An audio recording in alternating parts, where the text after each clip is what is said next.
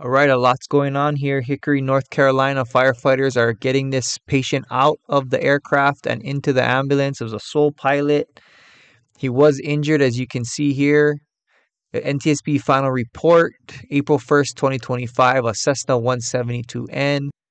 After performing 3 takeoffs and landings in the airport traffic pattern with a flight instructor, the student departed on a solo flight.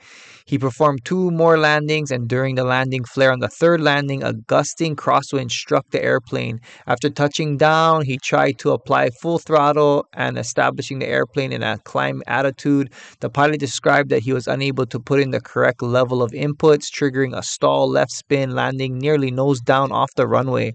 The airplane's left wing was substantially damaged during the accident sequence. The pilot did not report that there was any mechanical function. So there it is. And there's the aircraft, November 79514, Assault Air. There's the damage to the wingtip. And there it is with the nose down attitude near the runway, as you can see, very close by. Hickory Regional Airport, if any of you are familiar. And then this is where it kind of went down nearby. And there it is on the flatbed. So the probable cause on this one is the student pilot's failure to maintain airplane control during the attempted go-around, which resulted in an aerodynamic stall spin. And then here's some pilot information as well. 5 hours in the last 30 days.